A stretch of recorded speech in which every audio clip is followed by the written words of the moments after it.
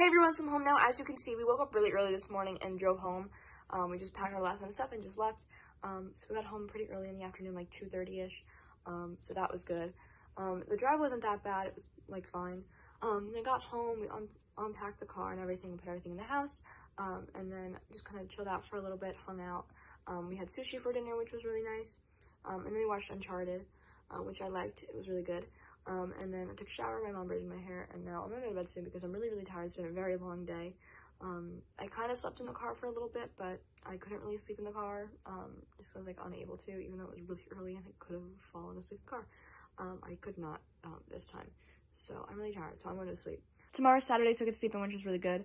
But that's pretty much it. I'm home now from college. I finished my sophomore year and I'm home now. So that's really good. I'm really tired, so I'm going to sleep now. So yeah, I hope you had a good day. I had a good day, and I'll see you tomorrow. Bye.